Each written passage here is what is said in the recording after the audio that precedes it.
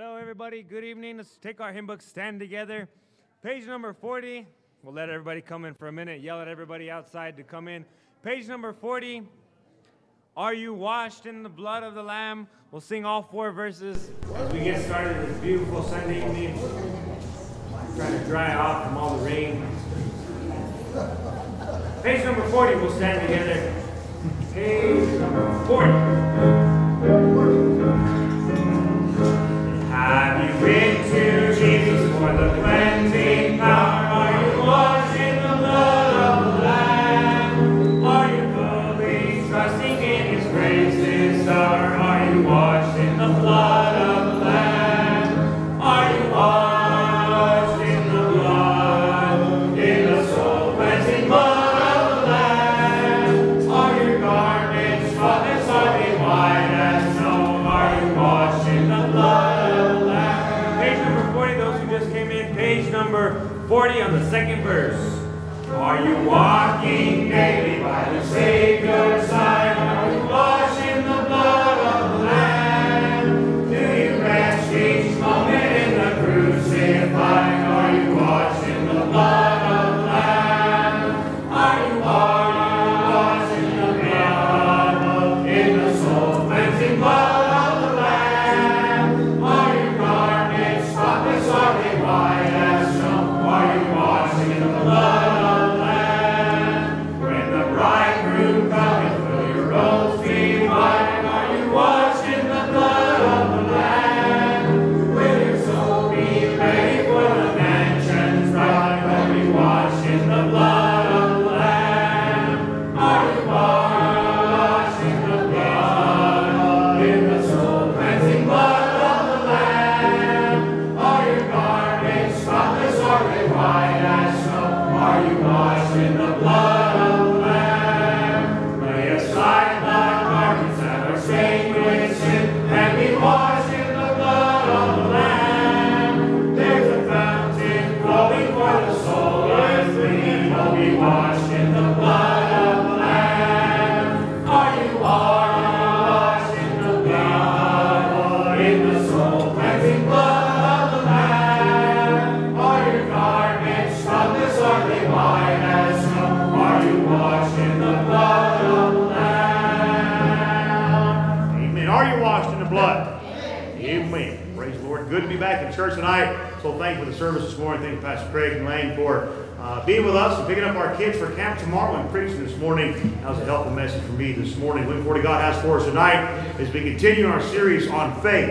I'm so glad for faith. And tonight, we look at this, more than just saving faith. Aren't you glad for the saving faith of God? But and thank God if you got that, praise God for that. But if all you got is saving faith, you're missing out on so much more. And we need more than just a saving faith. I'm glad to be back in church tonight. Let's go ahead and go, Lord, in prayer, ask His blessing, upon the service tonight. Let me ask Brother Rick Montano, if you would, at least the throne of grace, we'll get started tonight.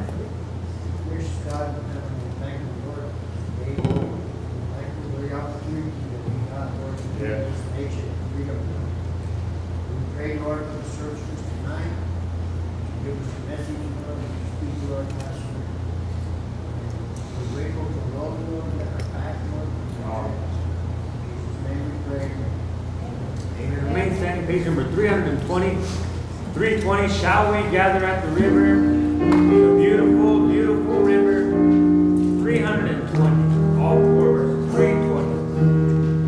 Shall we gather at the river, where bright angels meet at dawn, with its crystal tide forever, flowing by the throne of God? Yes, we'll gather at the river, the beautiful river.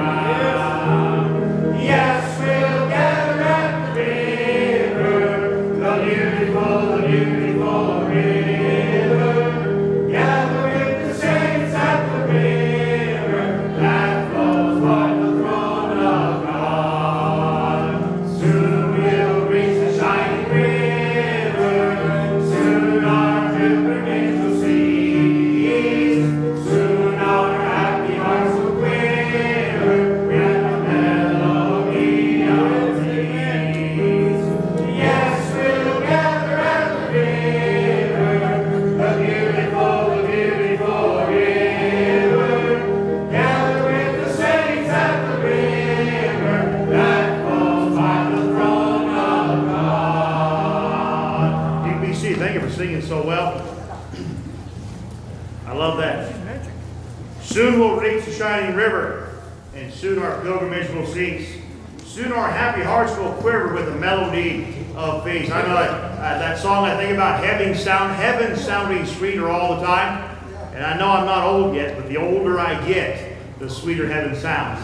I'm looking forward to what God has for me here on this earth still. But it's going to be so much better when we cross over and gather on that river. Thank God for that song. Now, you won't find that kind of good doctrinal stuff in the 7-Eleven music that's played today, the modern day kind of stuff. And I'm thankful for these hymns. I love our hymn books. So Pastor Craig told me that earlier, he was having lunch, and he said so many churches he's been to recently, a lot of them are getting rid of their hymns and doing things like that. And they do what they want to do, and he wasn't being judgmental, just saying here's where we're at in the state of our nation.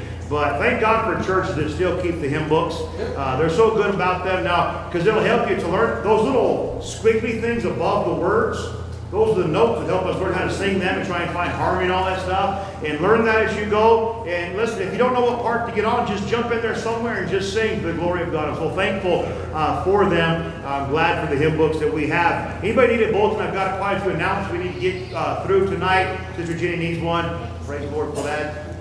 All right, good. So, choir practice again every night. Even though we got a special this next Sunday, quite a few songs we're going to sing, we still have choir practice every Sunday night at 5:15. So yes, we will have choir practice next Sunday at 5:15. Next Sunday will be a busy day. It's going to be a busy week. Today's a busy day because this is the start of the week. This is not the end of the week, okay? Because Sunday's the Lord's Day. We give Him the first of everything. So Sunday's the Lord's Day. Keep that in mind too when football season starts. Sunday night is not football night. Sunday night's the Lord's night. It's still the Lord's day. So we'll start to thank God for today. But tomorrow, everybody gets to say amen. Tomorrow the kids get to go to camp. So praise the Lord. I know the parents are excited. The kids are excited. The parents are excited. The kids get to go to camp. Tomorrow at 11 o'clock is when the bus is wanting to leave. So be here at 11 with a sack lunch and all of your clothes and your registration forms and yes, the money and all that stuff. So please, unless the kids want to fast all week long, because it does cost the camp money to provide food for them, and that's why there's a registration fee involved. So bring all the money that you have, bring money for the snack shop, all that stuff, a sleeping bag. You've got the list of what to bring. So tomorrow at 11 o'clock with a sack lunch. Please don't show up with no sack lunch and then start whining about how hungry you are. Because I know Brother Craig, he'll look at you and say, too bad, because you're supposed to have a sack lunch. And so I'm not able to go tomorrow, so please bring a sack lunch or just wait until supper at 5:30. Of course, next Sunday or Saturday, we need soul winning and bus calling, so come help us with that. I know, listen, the kids will be coming back that day, but they won't be back until early afternoon. So we can go soul winning in the morning. In fact, we can just go soul winning until the kids show up. Until the cows come home, right?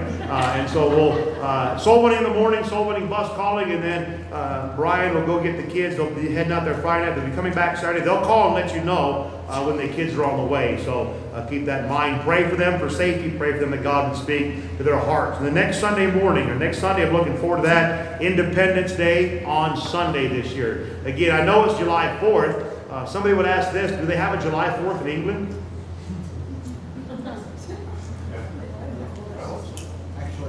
Actually, well, they do have July 4th in England, but they don't celebrate Independence Day. I said that's a trick question. They do have a July 4th in England.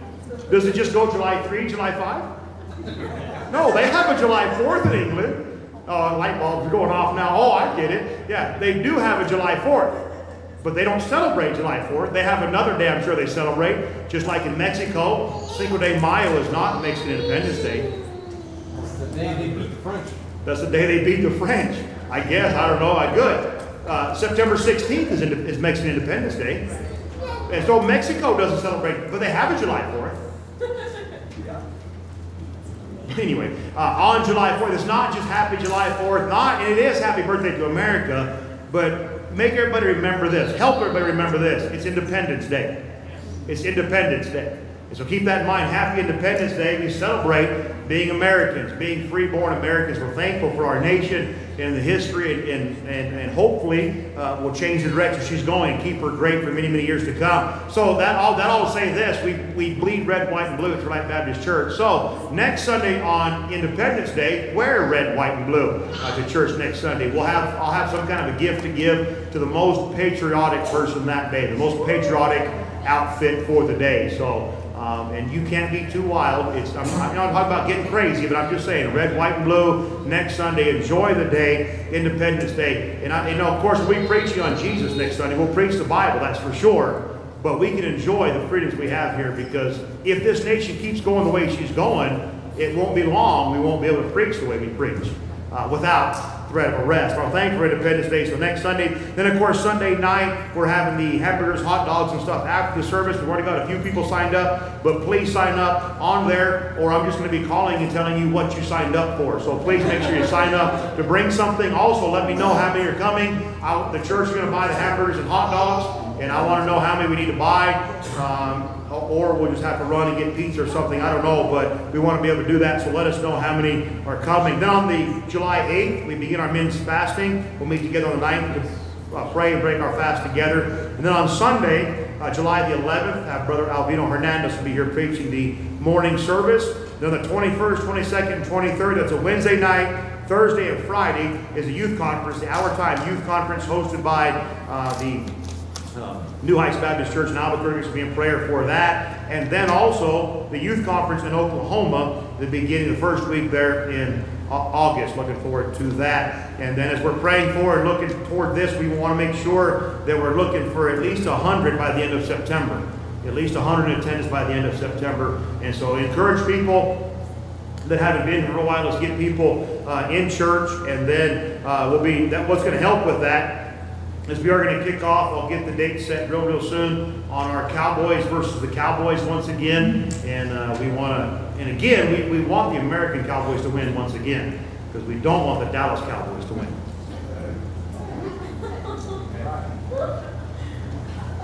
We want the American Cowboys to win because America.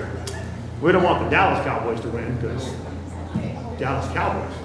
Need I say more? So anyway, looking forward to that, and that'll be helpful because we want to get to 100 by the end of September. And then after September, that's the Sunday morning, it doesn't matter when we hit it, but after September, from October through the end of the year, our goal is to average 100 on Sunday mornings. Good place to say amen again. Our goal is to average at least 100. Well, what if we don't? Well, what if we do? I guarantee you, we haven't set a goal like that before, and guess what? We've never averaged 100. Maybe that's why we've never made it. So here we go. We're doing this. I'm going to preach on this a little bit tonight. We're stepping out by faith. Now, faith without works is dead, being alone, so let's make it happen. So you did so well. You did so well on the North versus the South. We blew that number. We had 45 set. I thought there's no way we could make it. And you worked so hard that we had more than 45 visitors in that month, 51. So praise the Lord for that. We can do the same thing. We'll be over 100 by the end of September. I'm looking forward to that. So let's pray and work that way. Good group here on Sunday night as well. Did we miss any birthdays or anniversaries? We didn't get anybody this morning. None we missed.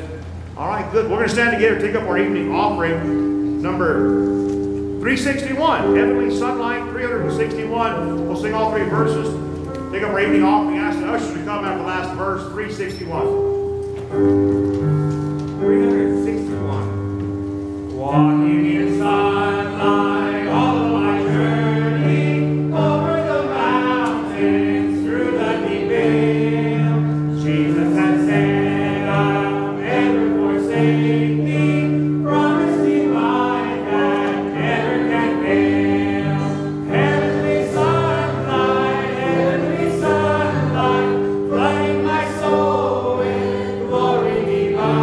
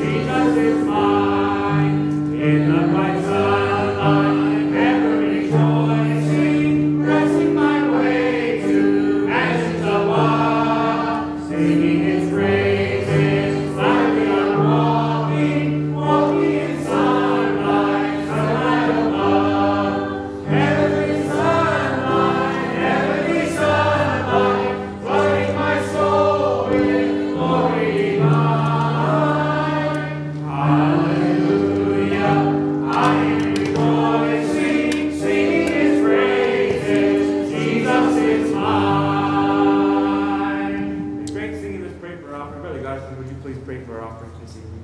Dear Heavenly Father, again, we thank you. We can be here to hear your word preached to us. Thank you for this church that preaches the whole counsel of God. Thank you, dear Lord, for that. I pray for this offering. Bless the gift and the giver. Please help it to spread the gospel throughout our city and throughout our land and throughout the whole world. Please, dear Lord. And thank you for everything you've done for us. In Jesus' name we pray. Amen.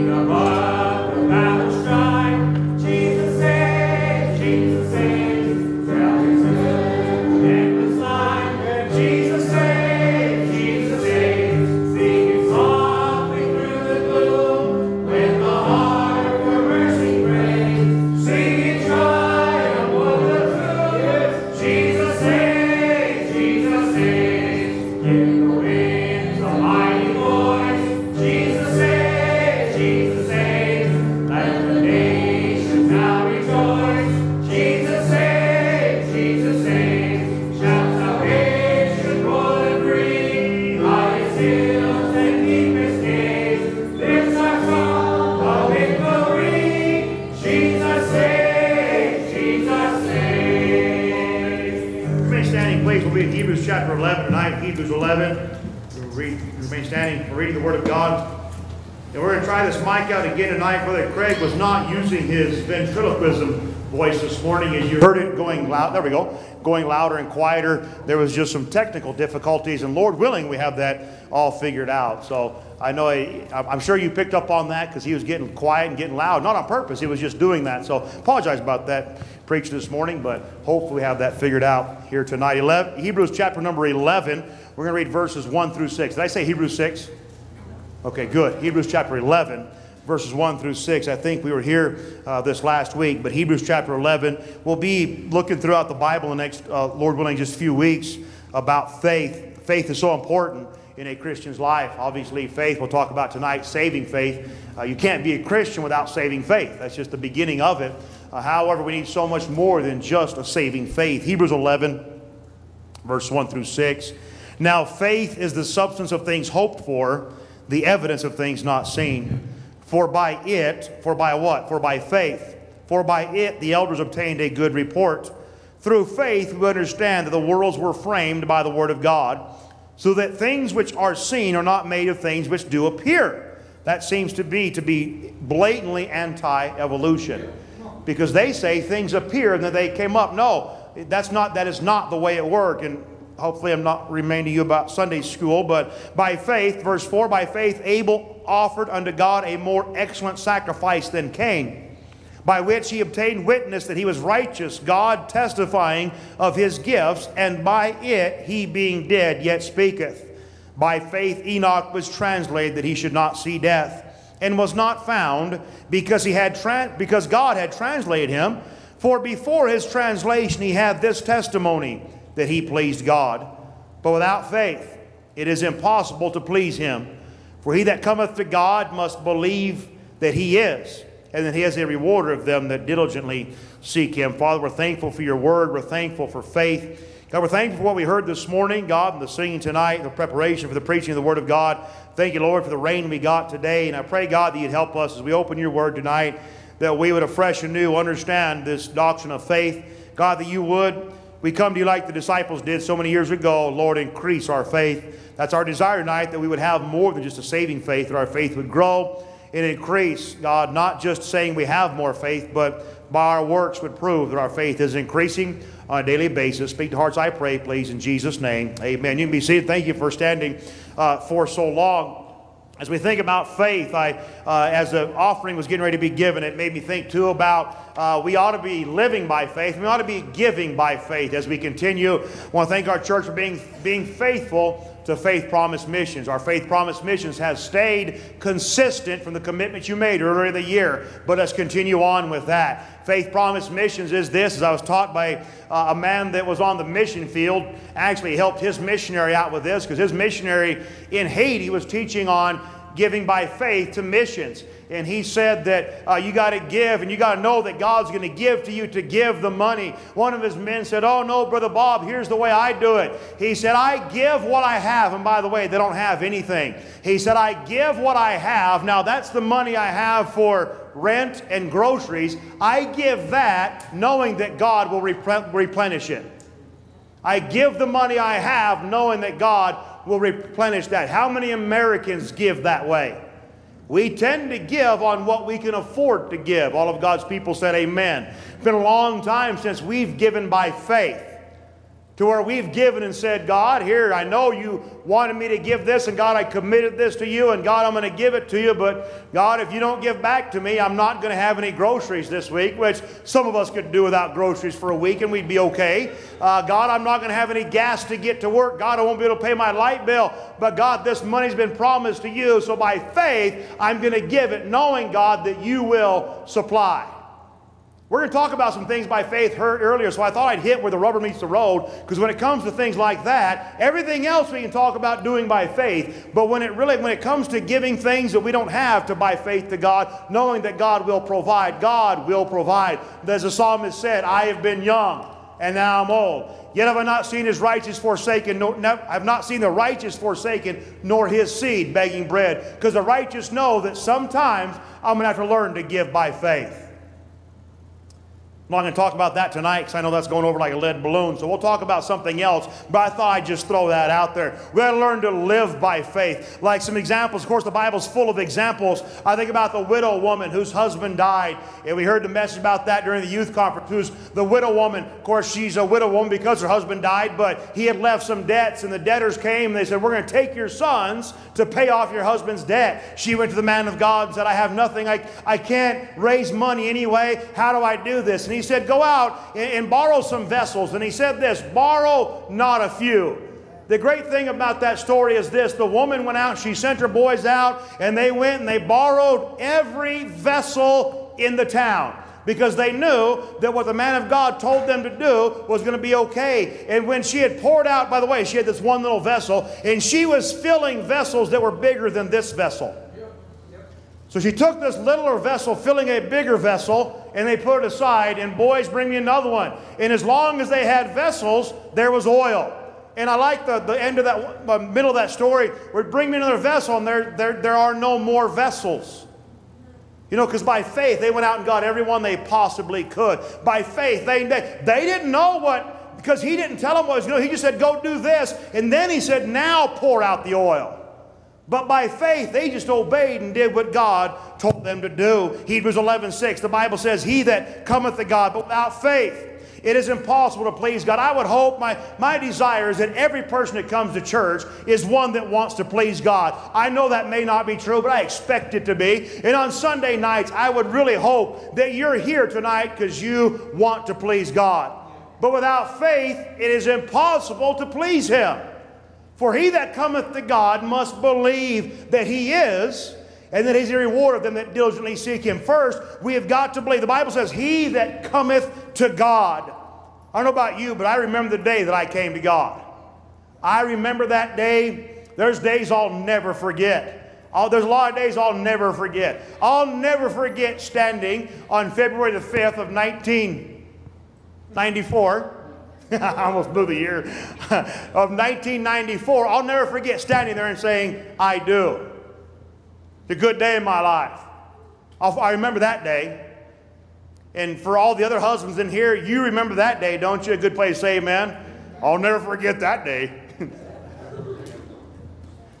A better day, though, was the day I trusted Christ as my Savior. I remember the day that I came to Him.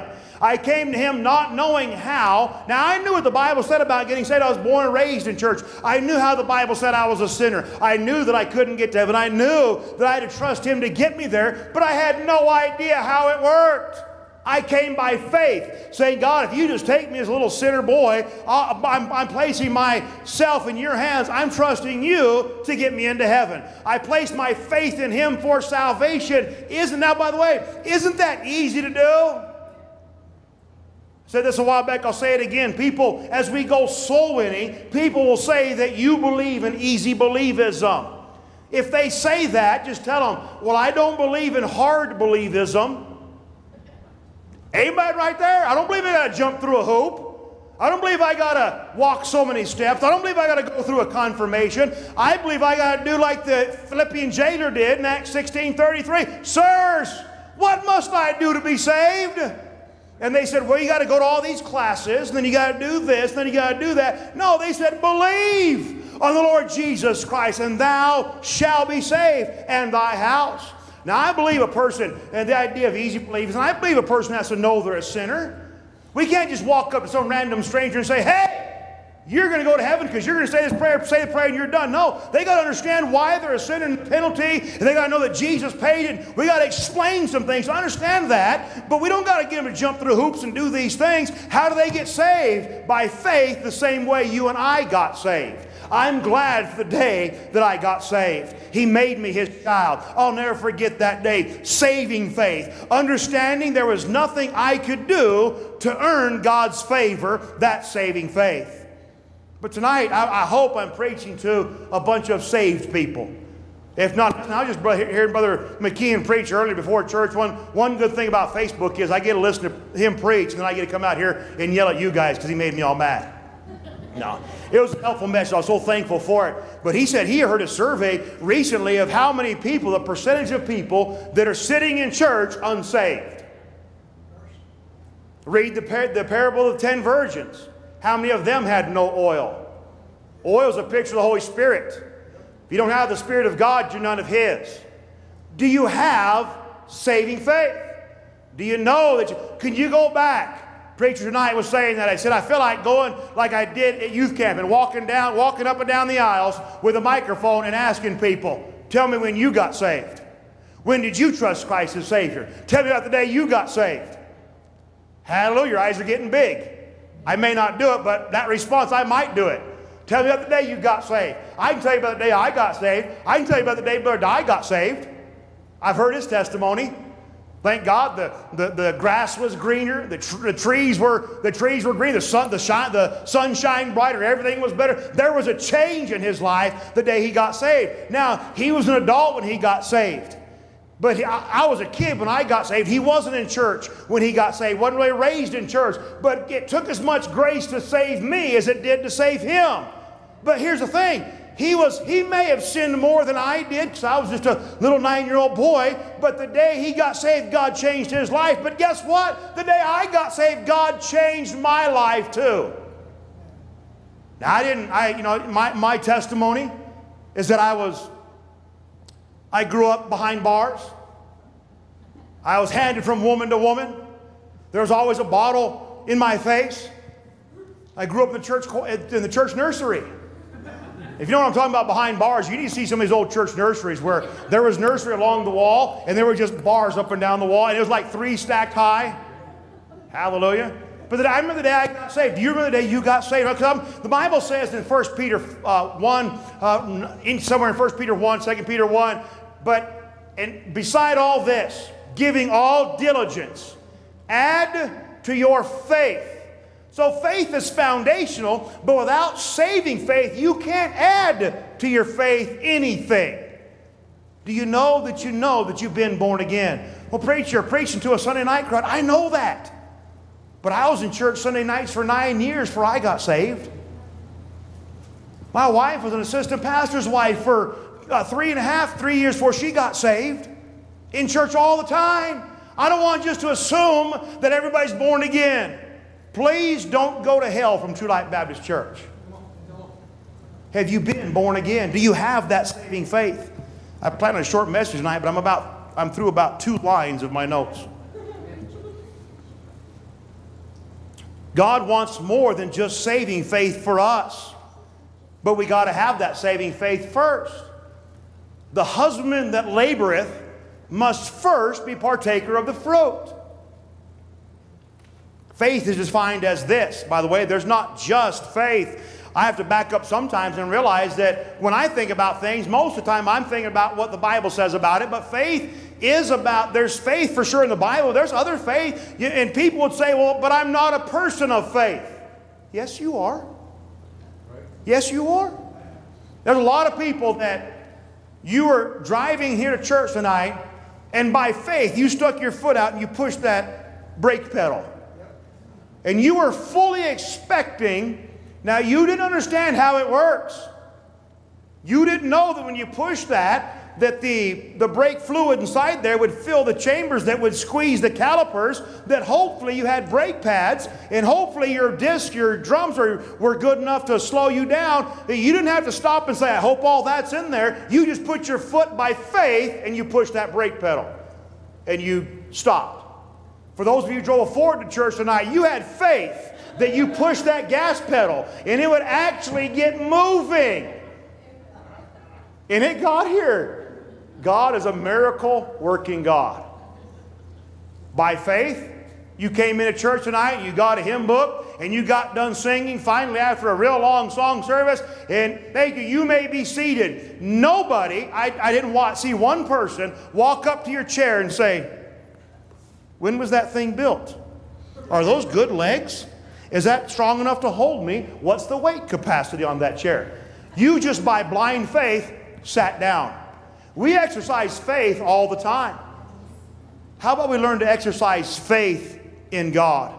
Here's faith defined in Webster's 1828 dictionary. Faith is defined as belief. The assent of the mind to the truth of what is declared by another, resting on his authority and veracity without other evidence. I've heard this so much recently. That people have lost faith in the media. And I said, well, to lose it, first I have to have it. They said they lost, you know why? Because it says here, the assent of the mind to the truth of what is declared by another. When a person lies all the time, I'm not just talking about the media, but when somebody lies, you lose faith in them. You've heard that. Now, faith in theology is what we're talking about tonight. Webster's 1828 says this about faith. In theology, it's the assent of the mind or understanding to the truth of what God has revealed. I like this. Simple belief of the Scriptures. Jesus said it this way, childlike faith. Except you have the faith of a child. That's what you learn to have, is simple childlike faith of, if the Bible says it, I believe it. Amen. I believe the Bible. Why? Because I, by faith, believe the Bible. Well, many, many reasons. Because the Bible's never been wrong. But by faith, the just shall live by his faith. The just shall live by faith. That is written, the just shall live by faith. I have faith in this because I know it's always been right. But even if I didn't know it's always been right, from a child, I know Paul talking to me there in 1 Timothy, where he tells Timothy, but he told Matt Wooten too, and from a child thou hast known the Holy Scriptures. And from a child I was taught that these are right and you can believe them. As a child, I didn't have to have proof of it. I was just told, and I believed it by faith. I knew it was right. Now, by the way, everything that's ever happened in my life has, whether it's been good or bad, I can back it up by the Bible and say, yep, the Bible's right. But I don't need to prove it to believe it. I believe it by faith. By faith, the consent of the mind of believing what God has revealed. Simple belief in the Scriptures of the being and perfections of God, and of the being, existence, and doctrines of Christ founded on the sacred writers. That's what the faith we're looking at tonight is, simple belief of the Scriptures. Not, and I'm thankful, I've said this recently, I'll keep saying to the day I die, I'm thankful for the generation that went before me and handed down the doctrines of the Word of God to me, but I don't believe them simply because Mom and Dad did. I don't believe them simply because my pastors did. I don't believe them simply because my pastor does. Do you know why? Because as much as I love these guys, and I brag at Brother Dye all the time how he's done, and him and his wife done so well for them. You know what? They're wonderful people, but guess what? They're still just people. I don't mean this disrespectful toward anybody I've mentioned tonight or all the heroes of the faith. They're wonderful people, but they're people, and guess what? They've been wrong before. And so I wanted to make sure they were right. So you know what I did? I decided to study this book and see if what they taught me was right. And guess what? What they taught me was right, and it was true. And I can believe the Scriptures. Simple faith. But if you don't know what you don't know, how are you going to know what you know? Study and believe the Scriptures. We're going to look at a few things about faith tonight, and then we'll go home and learn to exercise our faith. You're in Hebrews 11. Well, let's look at verses 23 through 29. We'll read those real fast. So I know last week we read the entire chapter of Hebrews 11. We didn't read the entire book of Hebrews. I don't want to scare anybody from coming back to church. All we read was chapter 11. But chapter 11, verses 23 through 29, shows us the faith of Moses. But not just Moses. Moses was a man of faith, and I believe this because his parents were people of faith. Hebrews 11:23, by faith Moses, when he was born, was hid 3 months of his parents, because they saw he was a proper child, and they were not afraid of the king's commandment. By faith Moses, when he was come to years, refused to be called the son of Pharaoh's daughter, choosing rather to suffer affliction with the people of God than to enjoy the pleasures of sin for a season. By the way, child of God, before we read the rest of those, if we would say, but Moses didn't know what it was like to have the pleasures. Moses had the pleasures of Egypt at his fingertips. Yeah, you think Vegas is Sin City? Study Egypt. Egypt in the Word of God is always a picture of the world and how bad that it is, but especially here, Egypt itself, boy, the pleasures of sin, everything, anything Moses could have ever dreamed of was there at his beck and call. Being the grandson of the Pharaoh, being his mom or stepmom, if you will. By the way, wasn't it great that when Moses was hid in the bushes, and then Miriam was the one that saw Pharaoh's daughter bathing, and Pharaoh's daughter heard the baby cry, and she ran up right away and said, hey, you need somebody to nurse that baby for you. Can I find? Sure, go find somebody. She, of course, went and got mom. So Moses' mom got to raise her boy, train him to go to the palace, train him in faith to do what he was supposed to do. He didn't learn faith in God in Pharaoh's daughter's house. He learned it in his parents' house. Thank you, Lord. I wasn't even thinking about that earlier. Verse 25, choosing rather to suffer affliction with the people of God than enjoy the pleasures of sin for a season, esteeming the reproach of Christ greater riches than the treasure in Egypt, for he had respect unto the recompense of the reward. By faith he forsook Egypt, not fearing the wrath of the king, for he endured as seeing him who is invisible. Through faith he kept the Passover and the sprinkling of blood, lest he that destroyed the firstborn should touch him. As we look at Moses' life here, just these few verses tonight, I want to look at, first of all, more than just saving faith. Here's what God wants to do. He wants to strengthen our faith. More than just saving faith, He wants to strengthen our faith. There's a few in the room that would understand this. Okay, Trenton was a football player. Good football player. All-state football player more than one time. Trent, if you never picked up any weights, you would have maybe done okay, but they would have tackled you a whole lot easier. They would have made you fumble the ball, because I know you never fumble. Inside story. Okay? He knows what it's like to need to get stronger. Let me ask the congregation this. Trent knows the answer to this. Did he get stronger by sitting there and doing nothing and just saying, I'm going to be a good fullback? Fullback? I'm going to be a good fullback. I'm going to plow through the line. I'm going to never fumble that ball. I'm going to drag tacklers with me. Now, those are all things I'm sure he wanted to do and all that, but if he just sat there and thought that, he probably never would even have made the team, much less been a starter, much less been an all whatever he was, all-state, whatever it was. Congratulations for all that. Brother Potts is on a weightlifting team. Brother Potts, if you were still working out with those pink 8-pound dumbbells, he still does. Okay, maybe a bad example. If you were still working out with those and curling with them and squatting with them and pressing with them, you probably wouldn't do real well next time you went to a meet. What I'm saying is, it's easy to sit there and get excited about, I'm going to do something for God. I'm going to do this. I'm going to stand for God. But unless we strengthen our faith, we're not going to achieve anything. Right. But strengthening your faith can be hard.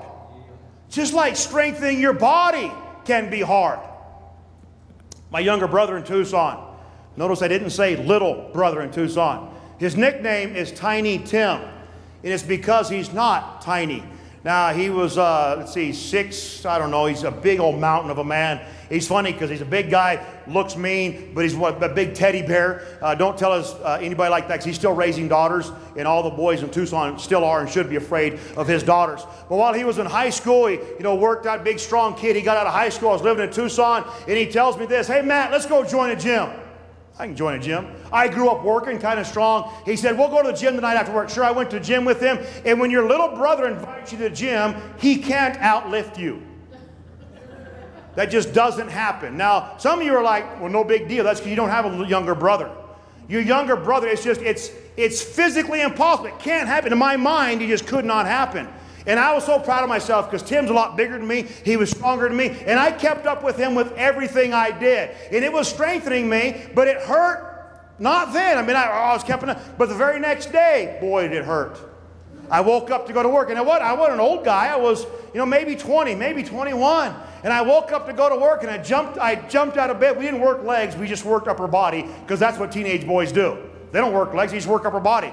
I jumped out of bed, no problem, and I went to go put my shirt on, and my arms weren't working. And I was trying to, even that night, I had to go and frame houses, thinking, how in the world am I going to pick up my saw and nail gun and everything, and my arms are not working. I mean, if you've never worked out, like, you don't know what I'm talking about, but if you have, you know what I'm saying. I could not move anything. How am I going to drive to work? I drove with my knees. I got my arm up there to pull the deal down. It was a mess. It hurt. But if I kept going to the gym, it would strengthen those muscles. Child of God, we want to grow our faith, but most Christians won't grow their faith, because to grow their faith, it's going to hurt a little bit. To strengthen your faith, it's going to take you beyond your comfort level. How do you strengthen your faith, preacher? I'm glad you asked. First of all, trials will help strengthen your faith. I see here, mentioned earlier in introduction, not the invitation, in the introduction, We saw that Moses' parents were people of faith in verse number 23. By faith, Moses, when he was born, was hid 3 months of his parents.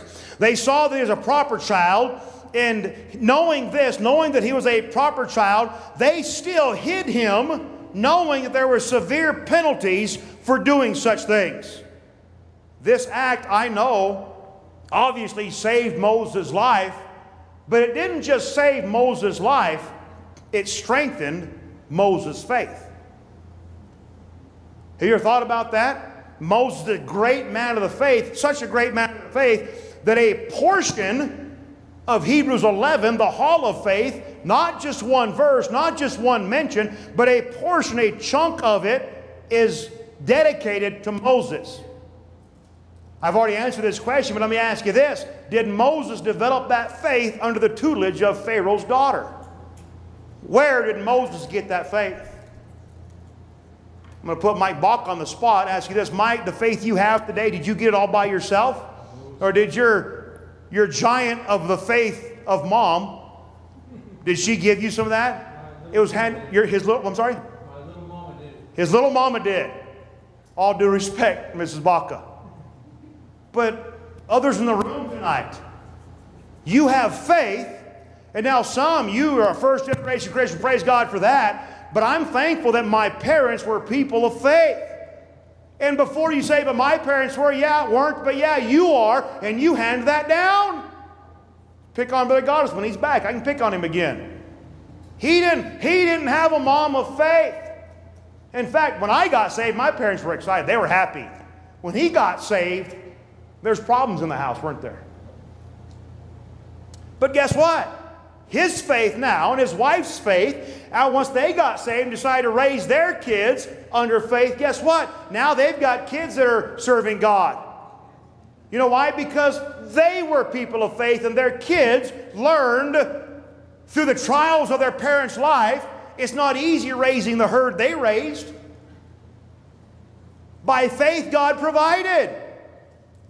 Just like in Moses' life. I encourage you tonight, listen, I don't care if you're first, second, third, 10th generation Christian, you've got to take that faith and learn through the trials to let God strengthen your faith so that your children will become people of faith. Well, preacher, that doesn't guarantee that they will. I know, but if I get outside of the will of God and I don't live by faith, it'll almost guarantee that my kids will go the wayside. Here by it. But I'm going to live by faith. I want to do like Moses' parents did. And they trained him up, but through trials, they did that. The act, I'm sure, strengthened Moses' faith. Trials have a great way of strengthening our faith. As you exercise faith in God in the midst of your trials, your faith is strengthened. Not only through trials, but troubles in our life. Job went through a series of troubles that revealed where his strength was. These troubles also strengthened his faith in God. Job, in the beginning, the Bible says that Job was a perfect and upright man, one that feared God and eschewed evil. And all this stuff came, and all these troubles came, and Job didn't know why they were coming, and it was a mess. And still Job, he made those great words, naked came I out of my mother's womb, and naked shall I return thither. The Lord gave, and the Lord hath taken away. Blessed be the name of the Lord. That showed where his strength was, but it also helped to strengthen him later on. Not only that, but it's helped strengthen Christians for thousands of years now. These troubles strengthen his faith in God. Job 23, where Job said, listen, I can't find him. I know where he's at. I go forward, he's not there, and backward, can't find him. To the right, to the left, I don't know where he's at. I'm not quoting right there, but verse number 10 says this, but he knoweth the way that I take. When he hath tried me, I shall come forth as gold. Job was strong, but he got stronger during his troubles. You want to get stronger in your faith? It's going to take trials. It's going to take troubles. I don't want to scare you off. I want you to, yes, okay, God, and God, I'm ready for them. Lord, give me a little bit more. Now, Lord, I don't want, I'm starting right with this regular barbell that weighs 45 pounds. God, don't throw 5 or 6 weights on there right now, God. Little by little, but Lord, bring me up, strengthen me, help me to be strengthened in my faith. Because when you pray to be strengthened in your faith, God will do it. It's like praying for patience. Be careful. Good thing, pray for it, but be careful. Job didn't know why he was going through these times, but one thing was for sure, his faith was strengthened. Ours can be as well. Talking about troubles, here's another trouble that helped strengthen people throughout the years. Job had a lot of troubles. Job had lost all of his riches, all of everything. He had all of his cattle, all of his children, even his health. But he kept his life. So let me ask you this. Here's a trouble that I think would be a pretty big trouble. How about being killed? Would that be a pretty big trouble? Now, I know we go to heaven, we die, but being killed by your own brother. Do you know why Cain killed his brother? Because he was able. Anyway, Hebrews 11:4. I couldn't help it. I tried, but I couldn't help it. You know it's bad when our die shakes his head. Oh my goodness, that's not good.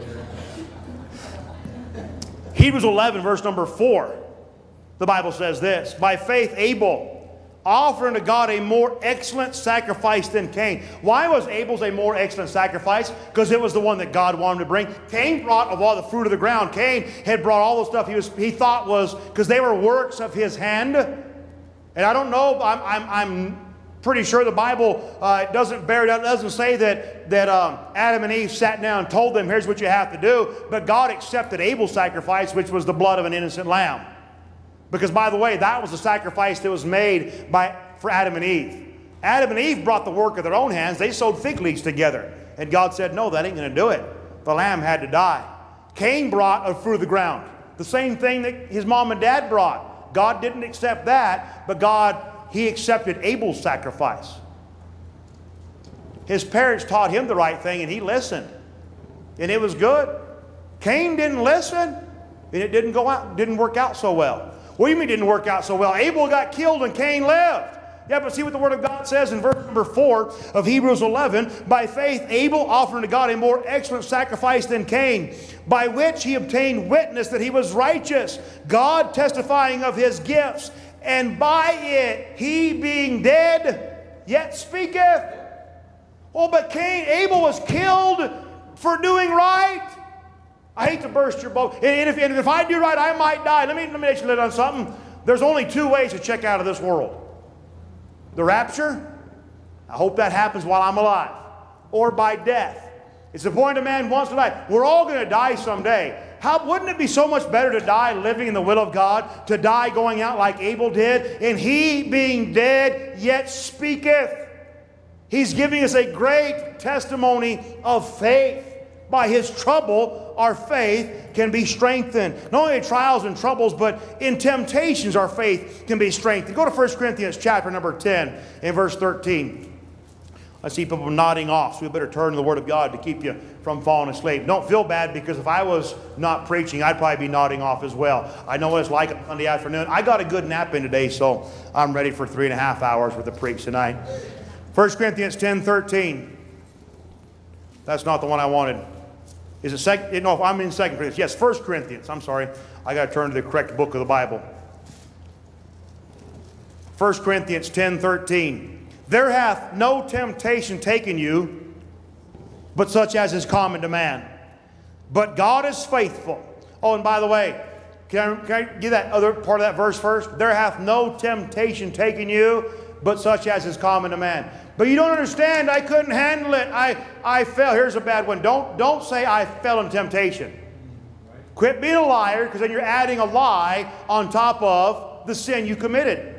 You didn't fall in temptation. You rolled your britches up. You jumped in knowing what's going on. Hallelujah. You'll get more help quicker that way if you get real with yourself and say, hey, I knew what I was doing wrong. I chose to do wrong. If you're a child of God, the Holy Spirit of God was telling you, don't do it, don't do it, don't do it. And you quenched the Holy Spirit of God. You know how I know that the temptation wasn't too hard for you to bear? Because the Word of God says, there hath no temptation taken you, but such as is common to man. But God is faithful. I know it's Sunday night, we can still run and shout and swing from the chandeliers right there, but God is faithful. But God is faithful, who will not suffer you to be tempted above that ye are able, but will with the temptation also make a way to escape, that ye may be able to bear it. Believe it or not, temptations can strengthen our faith. We're not tempted of God. When the temptation comes, God, who is faithful, makes a way out. Here's the way I look at that.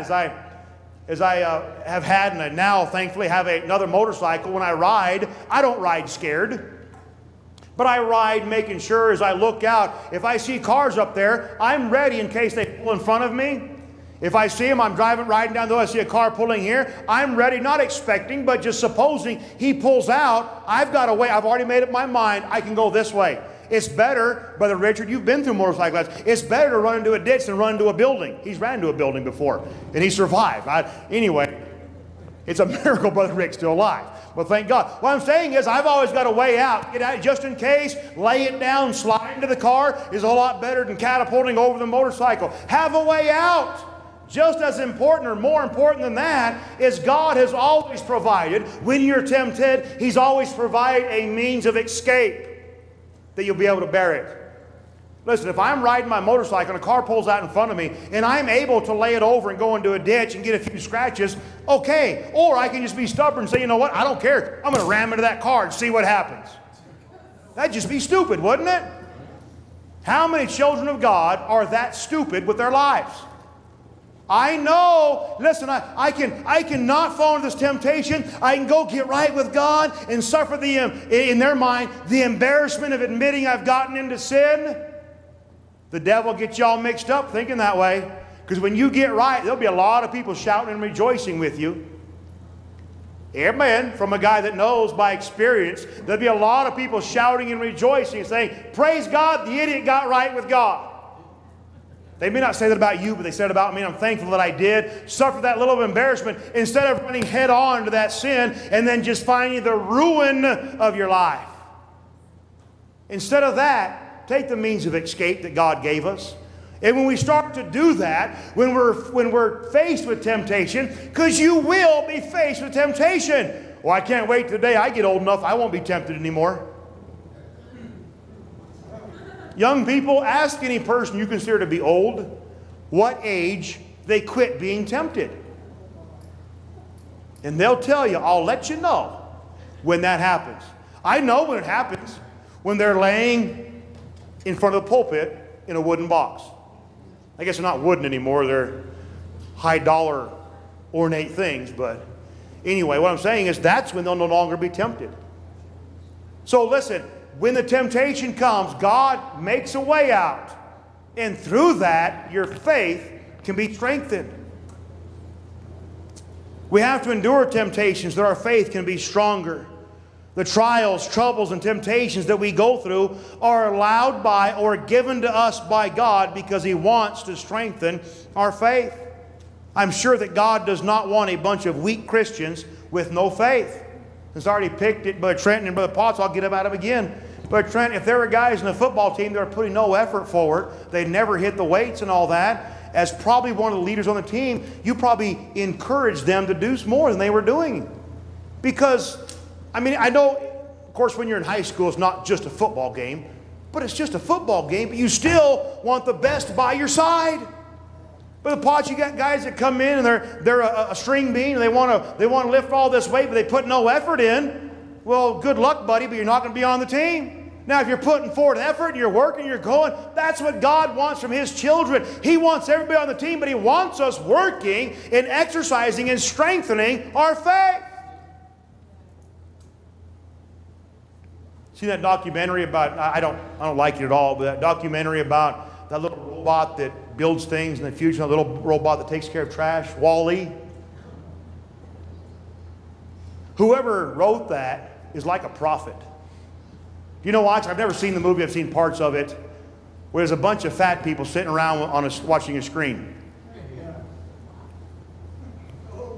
The guy's like a prophet because there's a bunch of fat people sitting around looking at a screen everywhere they go and doing nothing. But sitting there and just watching a screen and doing nothing. I mean, God's people are so much the same way. Just sitting around and doing nothing and not exercising their faith. Let me ask you this. Is your faith stronger today than it was 15 months ago or whenever this mess started?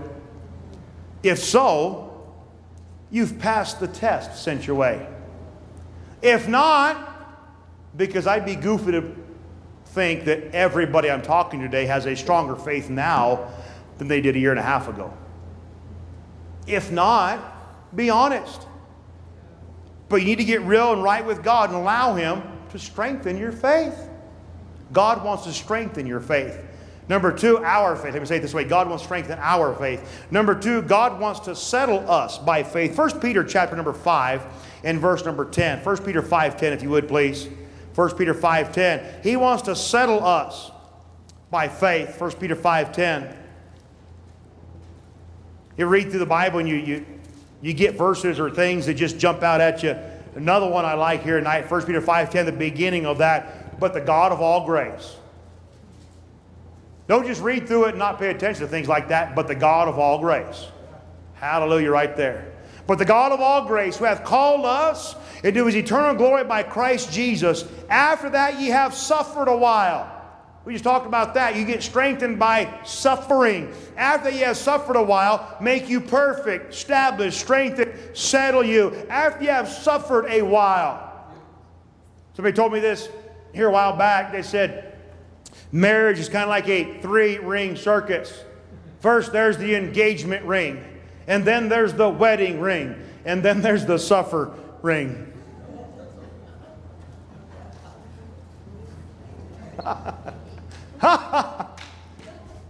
After you have suffered a while, you're going to suffer. And I'm not just talking about in marriage. In your Christian life, you're going to suffer. After you have suffered a while. Well, I want to be a giant of the faith, but I don't want to suffer. Well, then you're never going to grow in your faith. Again, you shouldn't be asking God, make me suffer. Just ask God, strengthen my faith. And in order to strengthen your faith, you will suffer, but be ready for it to come. Because after you have suffered a while, He'll make you perfect. Understand what that word means? It doesn't mean you'll never sin again. It means make you complete, make you mature as you grow in Christ. Make you perfect, establish, strengthen, settle you. That word settle there gives the idea of this, to lay the foundation. Isn't that what Peter told us earlier? Where he said, add to your faith virtue, and to virtue knowledge, and all those things. But to lay the groundwork, to lay the foundation, to ground you, to settle you, and not ground you like what a teenager used to. You're grounded. No, to ground you, to give you some stability. Would to God that church people today, myself included, had the stability that God would want us to have. And not be carried about by every wind of doctrine. In things that are, I'm not carried about by wind of doctrine, but there are things in the world that get my attention pretty easily. They get my eyes off of Christ too easily. I've got to be settled by faith. We will not always understand how it's going to work out. Isn't that how so many people want to know? Our last point, we'll get to it eventually, is stepping out by faith. A lot of people will step out by faith as long as they know how things will work out. Pastor Lang this morning mentioned that he's ran to a lot of people throughout the nation that have said, God called me to whatever. You know one reason that I'm sure some of them didn't go? Because they didn't know how God was going to work things out. A lot of people want to know step by step how God's going to do something. God won't let you know step by step how things are going to happen. Because if you knew step by step, you wouldn't step out by faith. If the Spillmans knew Ukraine like they did 20 how many years ago, they would have never gone to Ukraine. I'm pretty sure. But by faith they stepped out, and guess what? God used them. Now God's using them here in the States again. Praise God for that. But the only person I ever know, I've ever heard of, that knew what was going to happen was Saul of Tarsus. Because God told Ananias, He said, for I must show him what great things he must suffer for my sake. But Paul still went and did it. You know why God hasn't showed you and me? Because we wouldn't go and do it. We don't know how it's going to work, but God wants to settle us. What He wants to do is strengthen us through faith and get us stronger so that He can settle us. Say, here, it's going to be okay. Acts 27, case in point. I'm doing my best to get us out of here before tomorrow. Acts 27. If we would just learn to walk by faith, to live by faith, God will work out the details for us. I'll never forget, as I was working there on staff at Rio Grande Baptist, loved my time there. I had a great time. Loved working with Pastor Wood. Loved working with Pastor Boggs. God taught me so much there. Enjoyed my time. But I had clear direction. I fasted and prayed and knew that God wanted me and my family to move to Santa Clara, California, and to go to Bible college. When we made that decision, finally, I called up Pastor Gordon Rogers there at Rocky Mountain Baptist in Pueblo. He had such a big influence on my life as well. And I told him, Brother Rogers, here's, I believe, what God is going to have me do. And he said, Brother Matt, here's how it'll work out. He said, years ago when you came on staff here at Rio Grande, he said that was kind of, and don't think about it this way, but that was a stepping stone. And then now you're going to Bible college, and that's going to be, you'll look back and know that that was a stepping stone. And later on, God will have another stepping stone. And you'll look back and say, okay, God, now I see how it worked out. You've heard this before. You'll hear it again tonight. It would have made sense for me to stay at Rio Grande for all these years and then just drive the 17 miles from Rio Grande to Los Lunas. That would have made sense. But we did it the Wooten way and not always making sense. We went from Rio Grande 17 miles via Santa Clara, Salinas, Apache Creek, Los Lunas. That's a long way to get to Los Lunas. But you know what God was doing? He was settling us. He was laying the foundation. He was getting us ready to serve right here in this place. Now, God may not have to do that for you, but He'll settle you somehow. He'll make things work out like He did for Paul in Acts 27. He'll work out the details. In Acts 27, beginning at verse number 14, Paul started on a journey that didn't go exactly as planned, but God settled him, and by faith, Paul was able to help others. Acts 27, verse number 14, but not long after there arose against it a tempestuous wind called Euroclydon. They're in a ship right now, in a boat, trying to get somewhere. And when the ship was caught and could not bear up under the wind, we let her drive.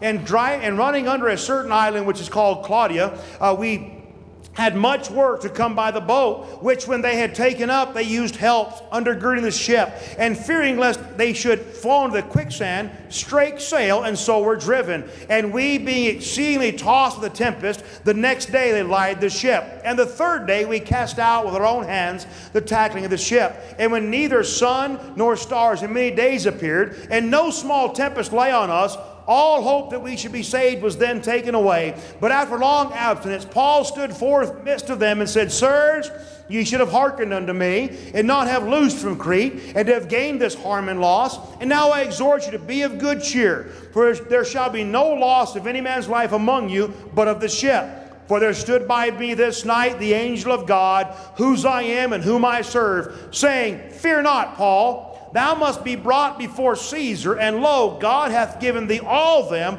that sail with thee. Wherefore, sirs, be of good cheer. Second time Paul told him that, by the way. And here's why he said it. For I believe God, that it shall be even. You know why he said, I believe God? Not because Steve Stucker came on and said, Paul, the weather's going to be fine. It was the angel of God. I don't think Steve Tucker's an angel of God. I believe he's a Christian. But anyway, he didn't worry about all that was going on. There was one reason. He said, be of good cheer, for I believe God. Why? By faith. Paul believed God. I believe God that it shall be, even as it was told unto me. Howbeit, we must be cast upon a certain island. But when the 14th night was come, as we were driven up and down at Adria, about midnight the shipmen deemed that they drew near to some country, and sounded and found it 20 fathoms. When they had gone a little further, they sounded again and found it 15 fathoms. Then fearing lest we should have fallen upon the rocks, they cast 4 anchors out of the stern and wished for the day. Here Paul in his life, Paul didn't know how it was going to work out, but by faith, because God had told Paul, you're going to end up getting where you're going to go. But through this, Paul was able to be settled because of his faith. But not just Paul's faith, all the men in the ship. A couple times he told them what we need to hear tonight, but be of good cheer. Can't tell you how often I've said this, and I've heard other preachers and other people say things like this, we're living in dark hours. Yes, we are. But be of good cheer, for I believe God. It's, by the way, It's been darker at times in American history. It's been darker at times in human history. But the God of heaven is still the God of heaven. And I'm still His child. And if He wants me to go through this time in order to strengthen me, in order to establish me, in order to settle me, then God, let me go through it and strengthen my faith. Let's not live on that downer side. The whole world is way down in the dumps. I don't want to live there. That's why I kicked Hank Williams out of my house. I don't want to live down in the dumps anymore. You have no idea what I'm talking about. Thank God. Strengthen and settle our faith. That's what faith is supposed to do. Paul didn't just help himself, but look at verse number 44. He helped others as well. Verse 44, and the rest, now after the ship was broken to pieces, and the rest, some on boards and some on broken pieces of the ship, and so it came to pass that they escaped. How many saved for land? All saved for land. You know what Paul's faith did? Paul's faith, even though these guys didn't listen to him, still his faith in God saved others. And that's what your faith in God and my faith in God will do. It will help others. It'll settle us. It'll lay the foundation for others. That's what Jesus' life was all about, was others. And that's what our life is supposed to be about, is helping others. Too many today wanting things and help for self. And we need help every now and then for self, but one way you'll find such great satisfaction and help in your life is as you help others grow in their faith. He wants to strengthen our faith. He wants to settle us in the faith. And then back in Hebrews 11, He wants us to step out by faith. He wants us to step out by faith. We read there in 11 verses 24 through 29, by faith Moses did this, by faith Moses, again, choosing rather to suffer affliction of the people of God. Verse 26, esteeming the reproach of Christ. By the way, the reproach of Christ is greater treasures than anything else. And if you step out, or let me say it this way, when you step out by faith, not if, because it shouldn't be, I shouldn't say if, I should challenge you, when you step out by faith, you will get reproached. Some people will congratulate you. Others, and by the way, it won't just be the unsaved crowd. Hallelujah. It won't just be the unsaved crowd. When you step out by faith, expect other saved people to reproach you. Really? I'm seeing the blank look of, that won't happen. Really? And then I'm seeing the look of people saying, yes, I've been down that road before.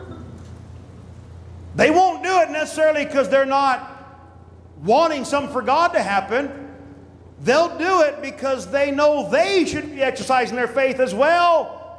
And you stepping out by faith is making them miserable, so they'll attack you because they're miserable. That's what we do as people.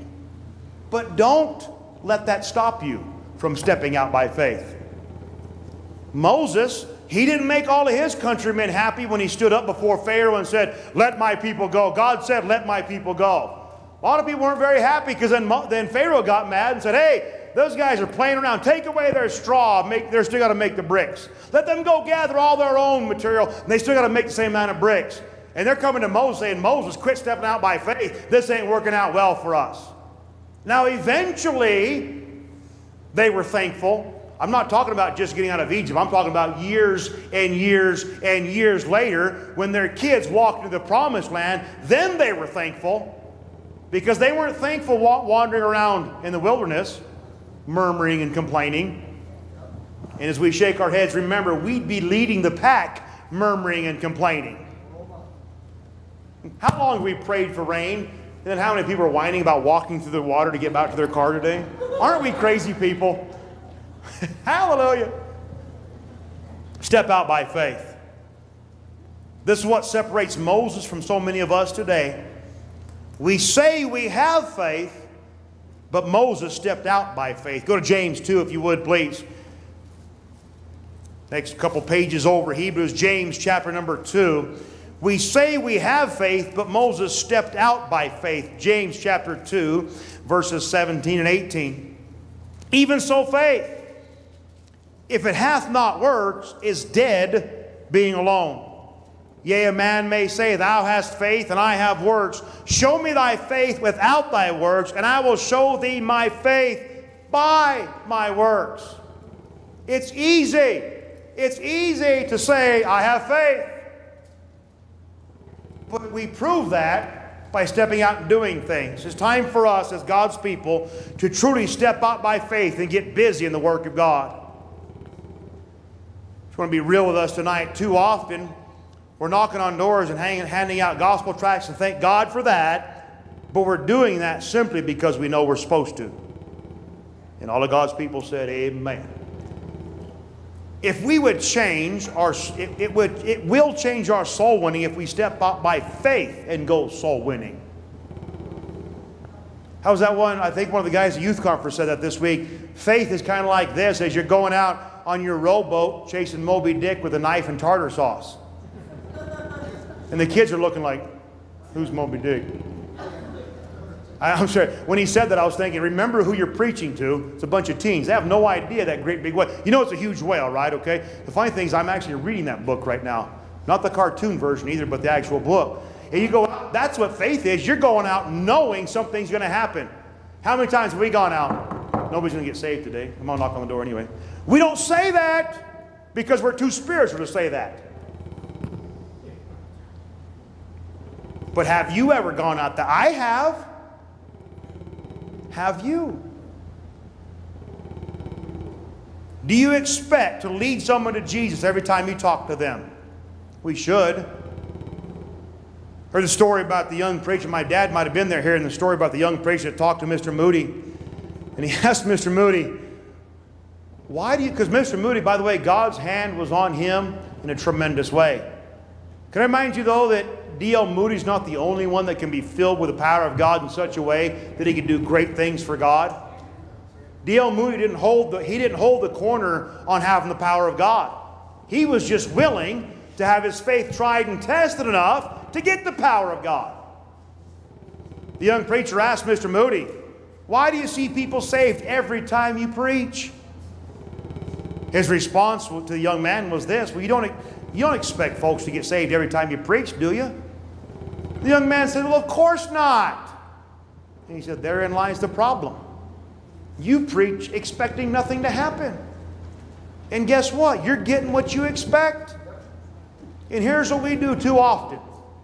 We try and talk to people about Jesus knowing they're not going to listen to us. Knowing they're not going to hear. And even if they do, they're not going to trust Christ as Savior. Hi, we missed you in church. Would love to have you come back, knowing that they're not going to come. And I'm glad that we have people that call friends and family and text them. But do it in faith. Knowing they're going to come. Oh, preacher, I'm going to let myself down. No, because you want to pray in faith, knowing it's going to happen. I know we're going to hit 100 by the end of September. I'm not talking about degrees outside. I'm talking about people in church. Okay? We already hit 100, so we got... No! We're doing well tonight. We're nearly halfway there on a Sunday night. Praise God for that. Guess what? We can get there next Sunday if we all would step by faith and say, God, I know this can happen. We're guilty at times, I throw myself in this for sure, guilty of going out expecting for people to reject us or not even listen to us. Let's change that around. Let's be guilty of believing by faith that Jesus still saves. We sang it. How many of us believe it? We have heard the joyful sound. Jesus saves. Do we believe it? You're going to shake your head because the pastor's asking. Yes, we do believe it. But do we believe it? That's like this question here. Don't shake your head. Don't say yes. Don't say no. Don't say anything. I'm going to close my eyes so I don't see your response. Do you believe hell is real? Don't say anything. Do you believe hell is real? I would say yes, I do. But I'm not warning every person I see that if they die, they're going straight to hell if they die without Jesus Christ. If we really believe that hell is real, If we really believed that people that die without Jesus Christ go there, we'd be warning even our worst enemies. You need to get saved. We know it's there, but there's still that disconnect. The same idea of our faith. Yes, we have faith. Let's learn to exercise our faith. Here's what I'm going to do for the rest of this year. I'm going to step out by faith this year, knowing that God will bless our hard work and grow this church for God's glory. And that's easy to say. I got to remind myself and remind you as well of what James said, that faith without works is dead, being alone. It's high time to step out by faith. We'll close with what I looked up the missionary's name earlier. I totally forgot it. He said this: expect great things from God, attempt great things for God. And we do that because the Word of God says so. But can I give you some help and encouragement tonight? Like every other family in this church that has done that, every time we've stepped out by faith, God has seen us through.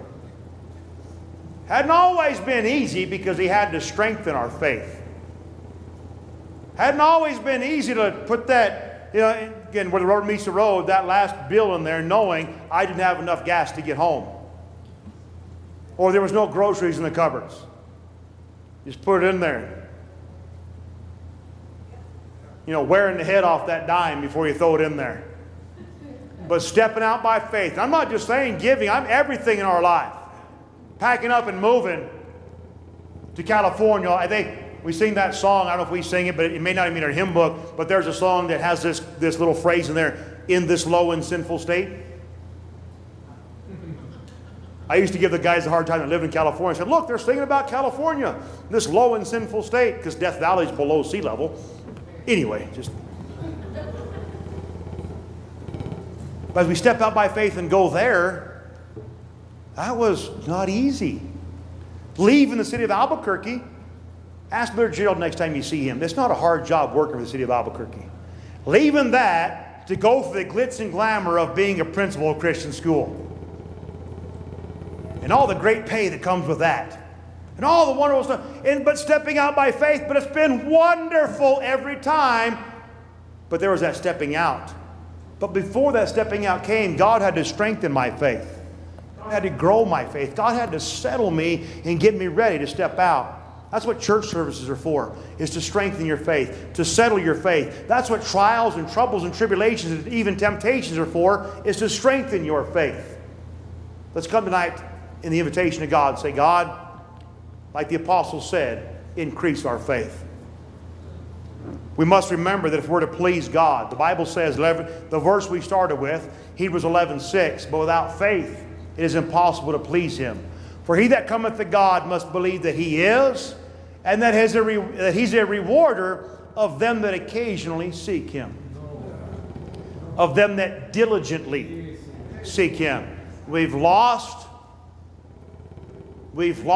diligence in churches today. We've lost the diligently seeking of God.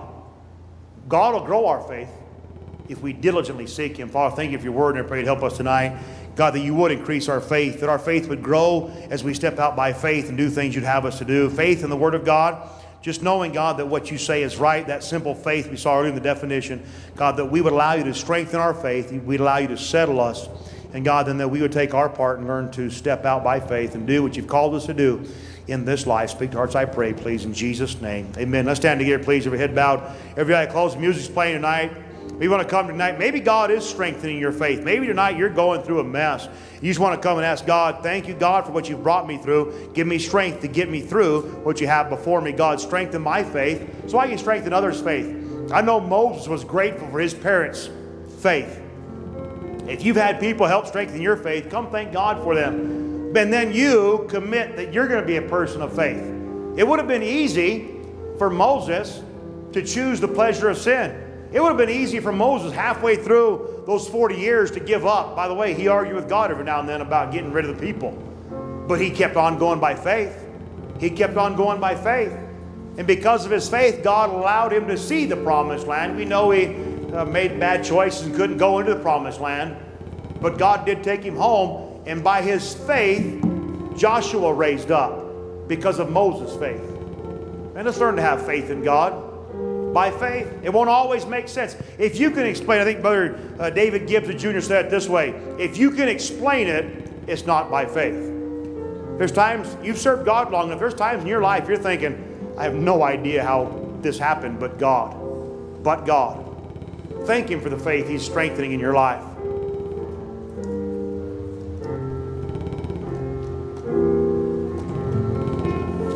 Well, amen. We're going to be dismissed now. We're singing a song on the way out. But first, remember, I don't have to remind you of this because we're getting rid of 2 of them tomorrow. I mean, we got 2 kids going to camp tomorrow. Praise the Lord for that. Tomorrow at 11 o'clock, the bus will be here, ready to go. Sack lunch, have all that stuff ready, and be praying. Even if it's not your young people going to camp, pray for the young people of our church that God would work. I'll let you know later on why I know that God has big plans for this week. Some things Brother Craig told me about. God is going to use this week in the lives of our young people if they want. Now, camp is kind of like church. You'll go and you'll get out of it what you went to get out of it.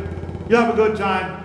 You'll get some mountain range, hopefully, thunder and lightning and things like that. You get to go to an actual real live old-fashioned rodeo and cowboy cookouts and skits and have a great time. You'll get to go and hear preaching and all that. Or you can go up there and, you know what? I want God to speak to my heart.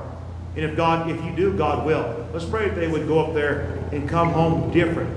We've got some good kids in our church. Young people. I'm thankful for them. I love our young people. But as I heard one guy say years ago, I don't want just good kids. I want godly kids. Let's pray that this would be the start of a revival in our church, sparked to the young people in our church. Okay, by faith, let's pray. Through our young people, most revivals have started through young people. Pray that'll happen this week. I don't know, it's number 19?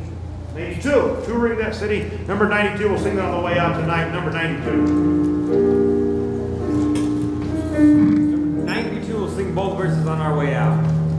Many times I have wondered about the sights of that city and all that my eyes shall behold. I will see all the wonders when I enter that city, there forever to be safe in His fold. Some morning you'll find me touring that city where the sun of God is alive. You'll find me there on the streets so pretty, made of gold, so pure and so bright. With Jesus, the one who gave me the victory, who led me across the divide. Some morning you'll find me touring that city, where within I will enter abide. Here on earth we have troubles that to us seem so heavy, but in heaven no one will be sad. Mom and Dad will be singing, their praise will be ringing, for the dearest friend I ever had. Some morning you'll find me touring that city, where the Son of God is alive. You'll find me there on the streets so pretty, made of gold, so pure and so bright. With Jesus, the one who gave me the victory, who led me across the divide. Some morning you'll find me touring that city, where within I will ever abide. Great seeing y'all dismissed. Don't forget to sign up for the sheet for next Sunday night. God bless you.